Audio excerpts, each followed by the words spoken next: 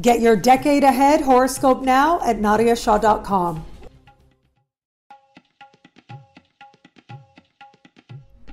Hello, fabulous Capricorn. Welcome to your horoscope for the month of August 2019, looking at life and love. I am your astrologer, Nadiya Shah. Thank you for being here. What an amazing month it is. We have an active and fabulous sky playing out right now, and it is a month of beginnings. That really is the key word, and the reason is because we normally think of new moons as the sense of things beginning again. That sense of the seeds that you plant and where it is that new opportunities could find you. Well, this month begins on a new moon and it ends on a new moon as well. They are in different parts of the sky. One new moon, the one late in the month, is one that I think you are absolutely going to love. You are going to be one of the signs to most benefit from that supremely wonderful energy. And I'll tell you about that in just a little bit. But this is the kind of month where, in many ways, a lot of us are going to feel like we've gotten a reboot, that we get that chance to begin again in more than one area of life. So let's start with that first new moon right out of the gate. Now, it does take place right around the 1st of August. You want to give or take a day on either side, depending on where you are on the planet. But most people, it's happening on the 1st. And it is this new moon that is happening close in the sky with Venus. Now, this in and of itself and under normal circumstances is a beautiful energy. However, we have a wild card factor here, and that is the fact that this new moon is speaking in a conversation of tension with Uranus. Now, that brings with it change, but also a sense of challenge, perhaps even frustration. A sense that things have to change, and there can be motivation there, which is a beautiful way to use this energy. However, it can be motivation that is rooted in knowing that things could be better, and they could be better because they are not great now. Now, for you, this new moon is happening in a part of the sky for you that has to do with on the one hand, it has to do with transformation, being more honest with yourself, being brazenly bold and searing as you search within to understand your truest motivations. Another part of this energy is connected to regeneration. A reboot, if you will, becomes that much more likely for you. This part of the sky is also connected to your understanding of the resources available to you, your understanding of wealth, emotional, spiritual, and practical wealth, as well as your relationship with financial institutions. And so, imagine having to deal with a financial institution with this very unpredictable energy. Ideally, we want to see more stable skies. Thankfully, they are right around the corner. In fact, I would say that about a week after this new moon, we have such an energy of blessing coming into the same part of the sky where it might have felt particularly frustrating around the days of the new moon.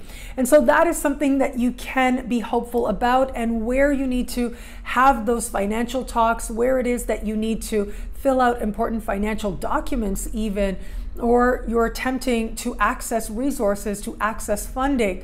If at all possible, try not to do it in the days immediately surrounding this new moon.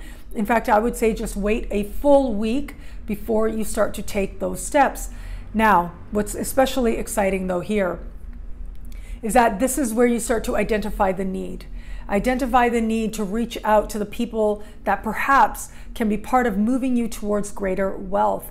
Now, this part of the sky, as I said, is also connected to knowing that you are cared for. That is a big part of this energy. And where it is that you are hoping to have that affirmation, it may surprise you to see whom it is that you have questions about, but also whom it is that can come through for you with an incredible amount of emotional support and affirmation just when you need it.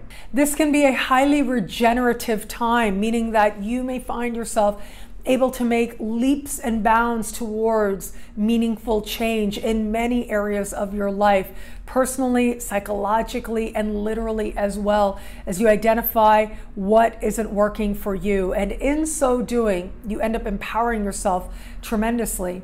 Now, as we navigate to the middle of the month, we are going to have the full moon, this month's full moon.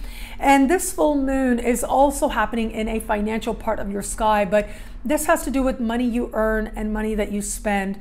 This part of the sky is also connected to self-esteem and self-worth.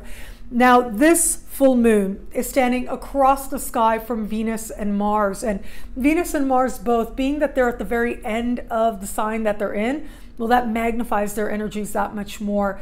And ultimately what this says to me is compromise, a need to consider other perspectives. And because this is all financial energy here, for some people, there may be a thought at this time of where it is that you can either attract investors or where it is that you can attract a grant of some kind so that you can ultimately align with what it is that you're really wanting to do in order to earn more money.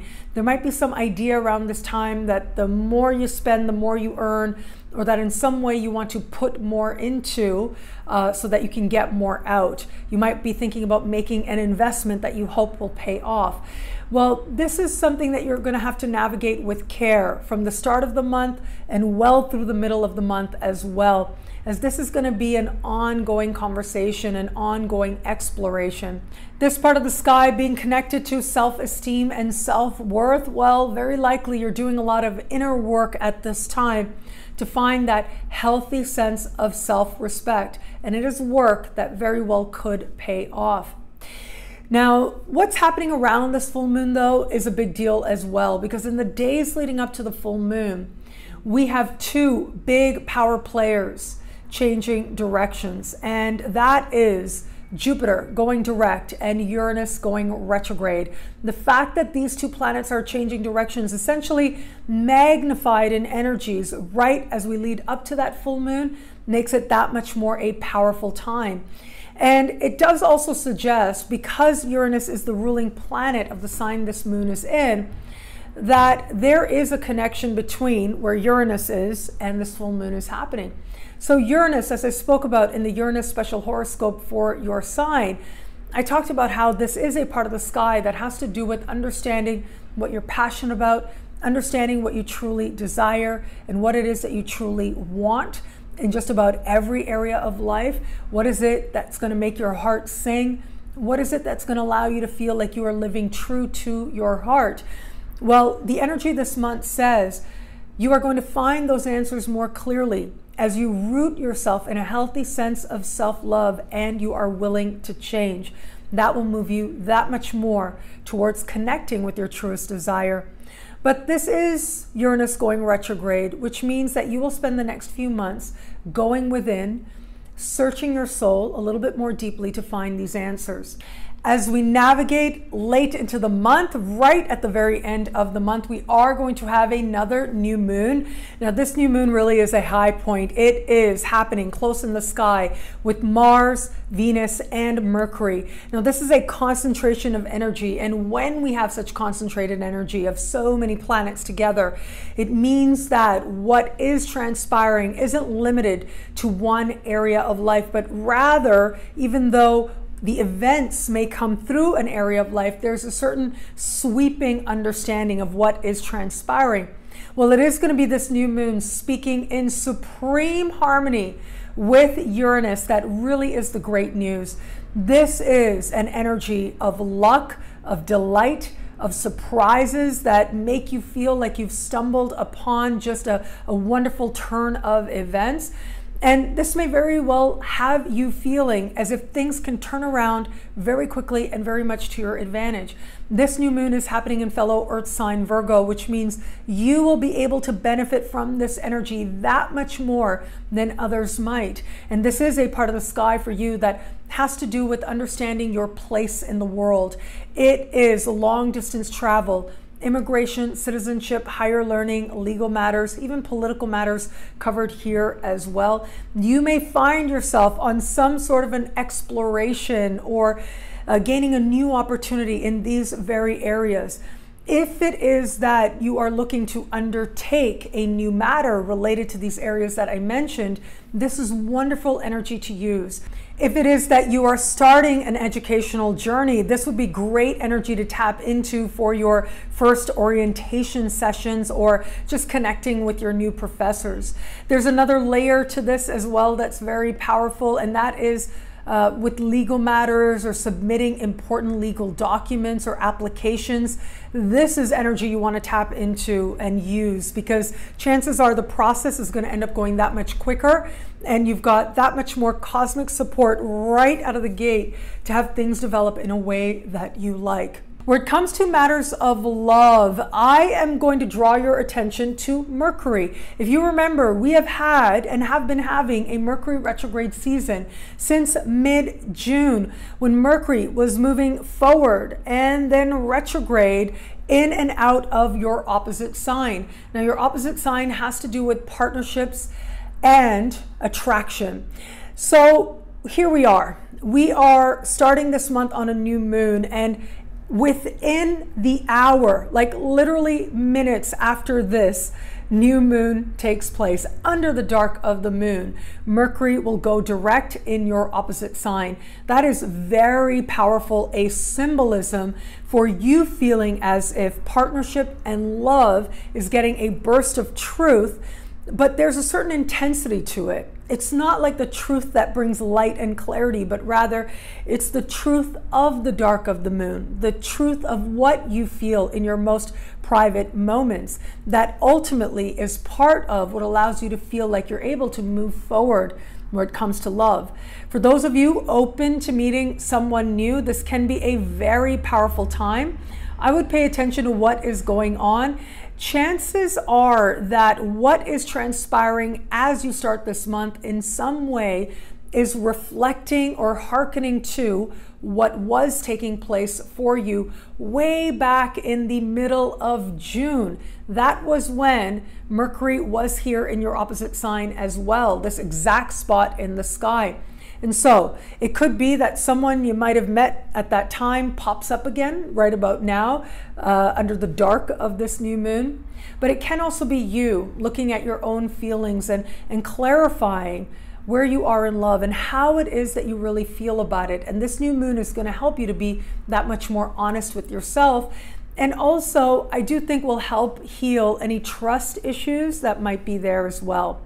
For those of you who are getting to know someone, it is Mercury going direct that can be very powerful. There's a sense of clarity, a sense of knowing, a sense of wanting a clear answer. And whether or not you go about pursuing it, chances are the truth, right? Quote unquote, the truth about this person in some way is going to make itself clear to you. Now, what you do with that is always up to you, but it can go one of two ways. Either it's going to make you feel that much more connected to this person, or it's going to be clear to you that you want to go in a different direction. And for those of you who are in an established bond, in some way it's going to feel as if a matter having to do with your partner is moving forward from here. And so it may have to do with the relationship, it might not. It could just be that your partner is involved in something, or there's been a back and forth in their own life, a matter that's been near and dear to them. And even though it doesn't have to do with your relationship or with you directly, it will be nice for you to feel as if, at least now, your partner knows the way forward from here. But of course, it might speak to your bond as well, and where it is that an important conversation needs to happen, an important clarity needs to happen, well, it is going to be the energy right out of the gate that helps you to find it. What I love about this month for you, it's got to be that new moon that we end the month with. That is such a beautiful and inspired energy. That really is an energy of possibility and hope and really buoyancy. It lets you know that things can turn around and they can change in a way that's very much to your advantage. Just when you thought that life would stay predictable or that you'd keep moving forward, you are moving forward certainly, but this is where life starts to take on a spirit of adventure. And this looks like an adventure you are very much up for. Well, thank you so much for watching. You can get a video like this every week by logging on to nadiyashah.com. Sign up to be one of my superstars. Superstars get expanded, exclusive video scopes each and every week, unlimited access to special horoscopes and more. All of this in the superstar space. I look forward to meeting you there. It'll be a great month. Enjoy.